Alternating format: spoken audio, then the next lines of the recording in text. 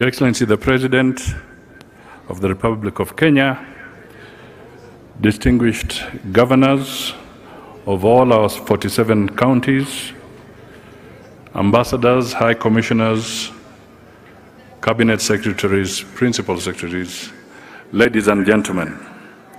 Your Excellency, I'll be very brief. One, I just want to say that indeed, as we mark 10 years of devolution, we can easily say that if the 2010 Constitution is the crown for the country, then devolution is the critical jewel in that crown.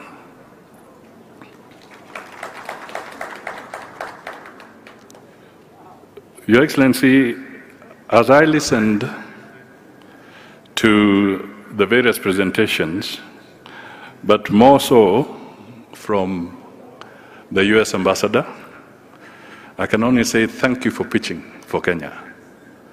You have indeed pitched so firmly for us. And in her conversation, a couple of things arise which could be regarded as rhetorical questions. Because the first question was, why Africa, and specifically why Kenya, and she brought it down to why your county.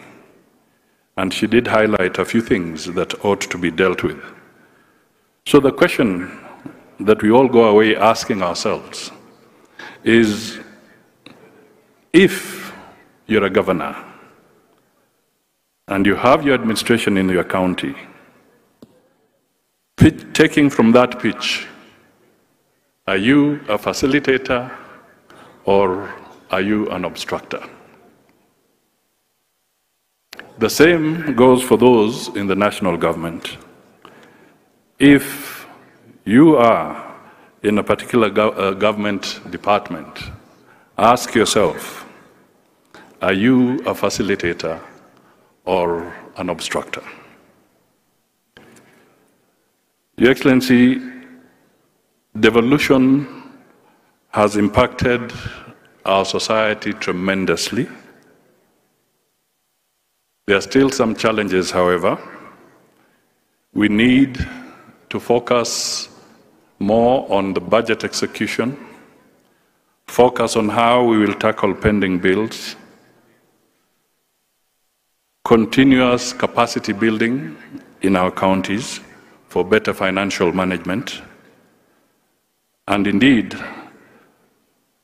Your Excellency, in equal measure, we must encourage the counties and support them to enhance their own source revenues. Finally, Your Excellency, because this is your day, let me just acknowledge that your being here has signaled total commitment and unwavering support for devolution. And the members of your government who are here, just to acknowledge, we have about 50% of your cabinet here. I have Rebecca Miano, if she can just stand to be acknowledged. Kipchumba Makomen, Honorable Mithika Linturi, Davis Chirchir, Simon Chelugoi, Eliud Owalo, Susan Nakumicha, Salim Vuria, Florence Bore, Ezekiel Machogu. Is there any CS I have missed? At least that's about 50% of the cabinet is present. Equally, about 50% of the PSs are here.